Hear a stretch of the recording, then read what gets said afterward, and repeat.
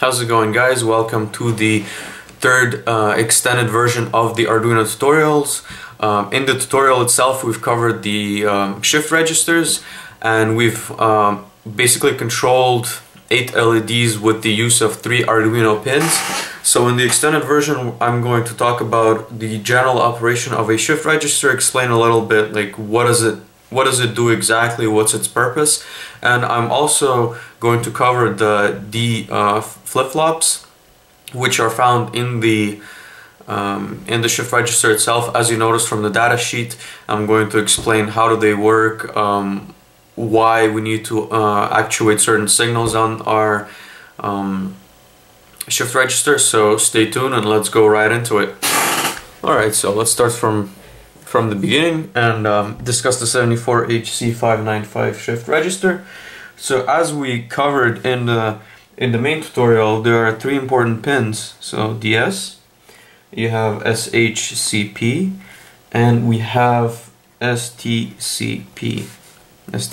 Sorry. So as I mentioned, DS is the pin which controls the next signal that you're trying to send into your shift register. So this is let's put it as next signal. So this can be obviously high or low. So nothing tricky about that. This is basically the pin which is sort of in standby and awaiting you to tell it, do you want the next LED to be high or do you want the next LED to be low? The SHCP pin is a clock signal for your D flip-flops, which is going to shift between each signal. What that means is, once you've selected your DS, so high or low, you tell it, okay, enter that DS pin into the system, and this is basically done when you shift low to high. So when your clock goes low to high on the SHCP pin, you are going to enter DS value. So this shift register has 8 values, so you can enter them one by one.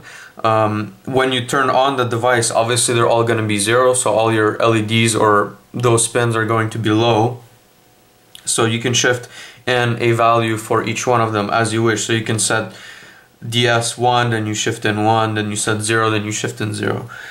And finally you have the STCP pin, which is basically once you've entered your 8 values, so your 8 bits, you tell them to display on the actual LEDs. So this is basically a measure so that you don't have you don't show the shifting until you've actually committed to that change. So this is again low to high to show final register values. Now what I mean by those registers, so as I've mentioned, there's 8 of them in this particular shift register. So imagine them as being as blocks. So 4, 5, 6, 7, 8. So at the beginning they're all 0. Let me grab a pencil to make it a bit easier. So at the beginning they're all 0 or low, and you have also a DS pin, right? So let's say you set this to 1, so your pin is currently high, and you initiate an SHCP low to high. What that does is you shift a 1 into the cell and each cell moves over. So obviously here you're gonna have zeros, you're going to get a 1, and you're gonna get the rest zeros, right? So until you switch DS, obviously this is your Arduino pin, so it's gonna stay high. But let's say you change it to 0, so no changes yet. But once you trigger this low to high, the SHCP pin, what's going to happen? You're going to shift this 0 in here, and you're going to shift this 1 by 1 space. So you're going to get your 1, and you're going to have your 0 here, and obviously the zeros shift over one by one. You set again, let's say you set this to 1, you call a low to high, this one goes here, get a 1, 0, 1, and so on. So you can see that this is sort of like a queue.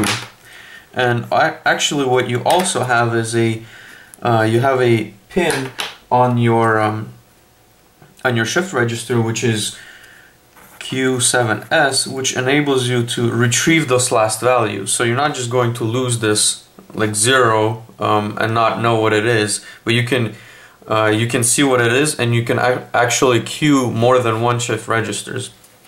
The STCP, again, these are all changes that are happening while STCP is low, so there's no transition yet.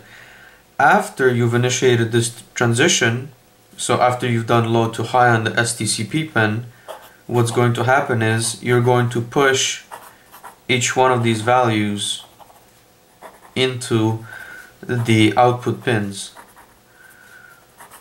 So this is your Q0, Q1, Q2, Q3, and Q7. So you have your 8 pins, and this is, for example, like this would be 1. This is connected to your LED, right? Your limiting resistor. Sorry if you can't see. Let me put it here. So let's say Q3, and let's say this is low, right? So if you connect an LED with a resistor to the ground, this is not gonna light up. But if this was 1, then your LED would light up. So once again, you have to shift in a value one by one with the SHCP pin by changing it from low to high. This is a clock signal for your D Latch.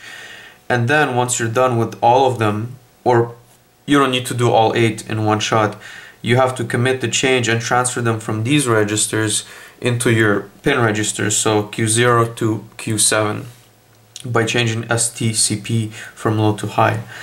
And note that you have this register to chain your shift registers if you wish. Alright, so let's take a look at the functionality of the D Latch. Alright, so this is the top of our shift register, and as you can see you have DS and SHCP pins.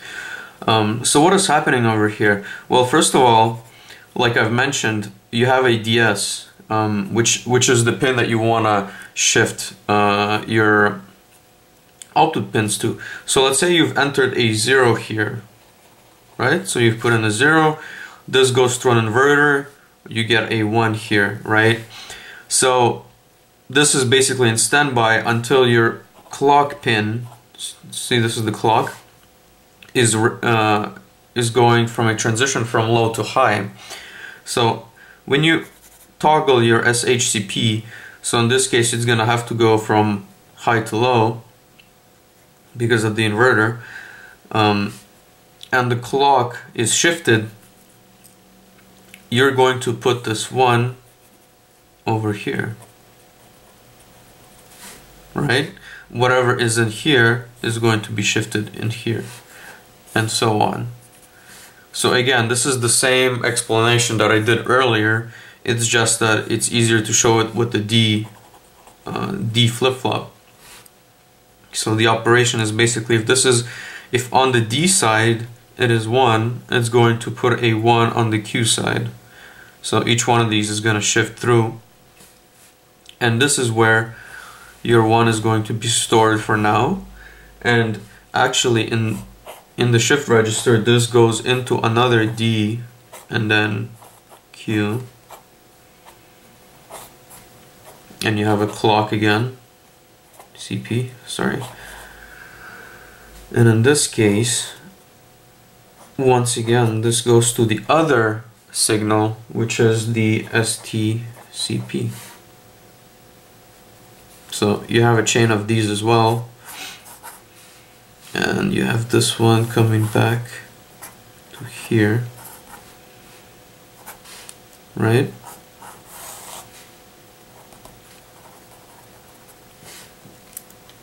So once again, you're shifting your 1s over here, or whatever you set your pins to, and you put them back into the into the second latch and you output them to the pins, and your pins are actually based off like these cues. So you have a pin here, you have a pin here, and these go through an enable. So like so. Right, so each pin is basically getting its value from the second D flip-flop, and it goes through a simple follower controlled by the enable pin, which I just set the pin to high to make sure that it's always enabled. But if you want, you can just you can basically save your registers without outputting the values to the LEDs. Hopefully this is by the way, this is the Q7S here at the end. That's your like coming out pin.